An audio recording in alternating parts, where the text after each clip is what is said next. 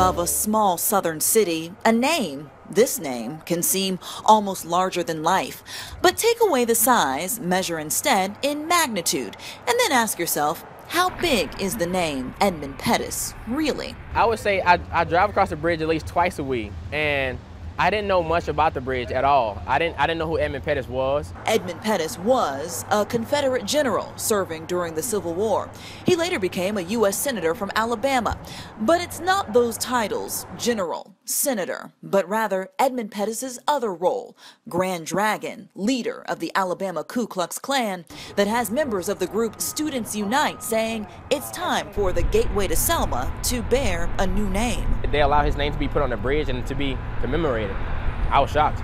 It makes me upset. I think the bridge name does symbolize division, and it does symbolize oppression. So they created a petition, remove the name, let the community decide on a new one. Within 2 weeks, the group of less than 30 students has obtained some 150,000 signatures and counting. Do you find that people are surprised when they learn who Edmund Pettus actually is? Not really.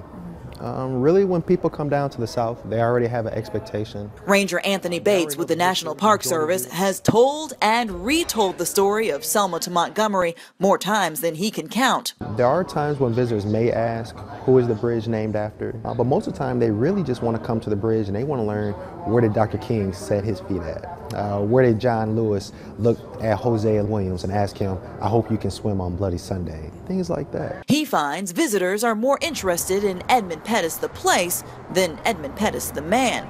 Plus, he says, good, bad, or ugly, you can't change history. We think that every part of history is important, but not every part of history needs to be commemorated. You can't take away what happened across that bridge, and that's the most important part.